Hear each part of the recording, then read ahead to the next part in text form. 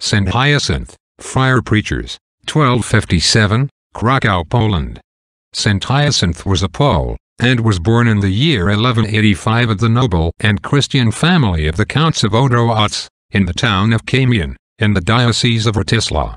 He was trained up in learning from his youth, and after studying law and theology, became a canon of Krakow, where he was eminent above his fellows by the singular godliness of his life and the depth of his learning.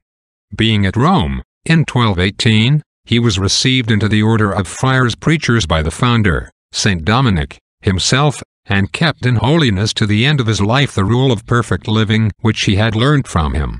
He remained always a virgin, and loved modesty, long-suffering, lowliness, self-restraint, and all other good graces as his heritage in the life of a friar. In the heat of his love for God, he sometimes passed whole nights in pouring forth prayers and chastising his body, to which he never gave rest but in leaning against a stone or lying upon the ground. He was sent back to his own country, and, on the way, founded a very large house of his order at Friar, and soon afterwards another at Krakow. In other provinces of the Kingdom of Poland he founded 4 others, and it passeth belief what success he had with all kinds of men, by his preaching of the Word of God, and the innocency of his life. Not a day passed wherein he did not display some bright gift of faith, godliness, or innocency. The zeal of this most holy man for the salvation of his neighbors was that which God marked by his greatest miracles. Among these is famous the time when, coming to the river Vistula near Wisgrade, and finding it in flood, he crossed it without a boat, drawing over also his 3 companions standing upon the waves upon his outspread mantle. He led a wonderful life for nearly 40 years after his profession, and then foretold to his brethren the day of his death.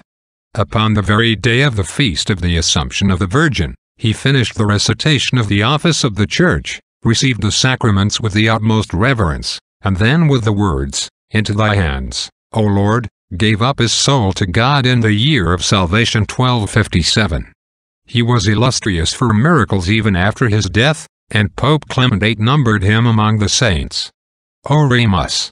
O God, who, year by year, dost gladden us by the solemn feast day of thy blessed confessor, Hyacinth, mercifully grant unto all who keep his birthday, grace to follow after the pattern of his godly conversation. Through our Lord Jesus Christ thy Son, who liveth and reigneth with thee, in the unity of the Holy Ghost, one God, world without end. Amen.